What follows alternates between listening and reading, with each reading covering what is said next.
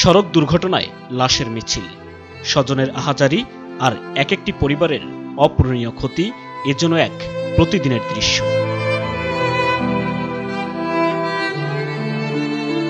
বাসের চাপায় রাজধানীর রমিজউদ্দিন স্কুলের 2 শিক্ষার্থী নিহত হওয়ার ঘটনায় এখন উত্তাল সারা দেশ।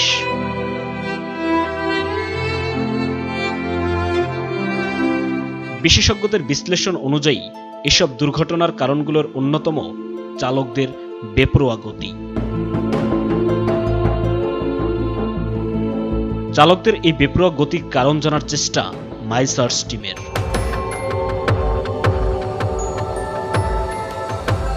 বেপরোয়া হওয়ার পেছনে অন্যতম কারণ আইনি দুর্বলতা।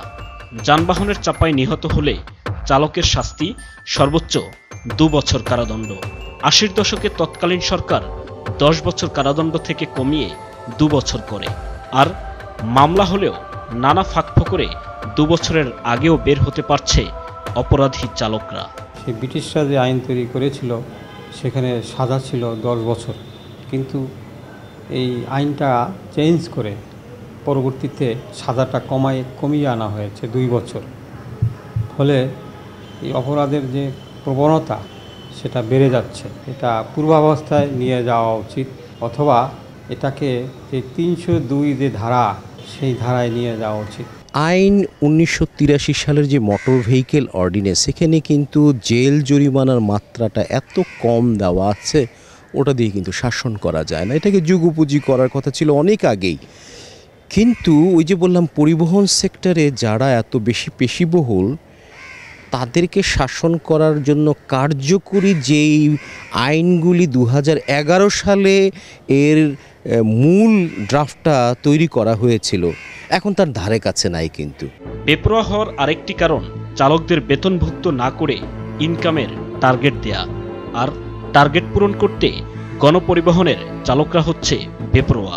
চাকার নিচে পিষ্ট হচ্ছে দিয়ার মতো মেধাবীরা। সেটার পরীক্ষা গুলশানে হয়ে গেছে, হাতির ঝুলের সার্কিটের মধ্যেও হয়ে গেছে।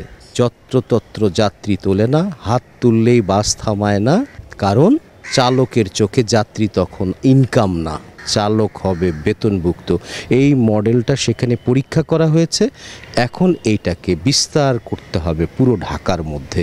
এক রুটে কয়েক ডজন কোম্পানির পরিবহনকে অনুমতি দেওয়াও নৈরাজ্য বিশৃঙ্খলার কারণ বলে মনে করেন বিশেষজ্ঞরা। 10-12 জন মালিকের গাড়িকে চালার যারা অনুমতি দিচ্ছেন, তারা কিন্তু আয়োজক এই রেশারেশির পাল্টাপাল্টির।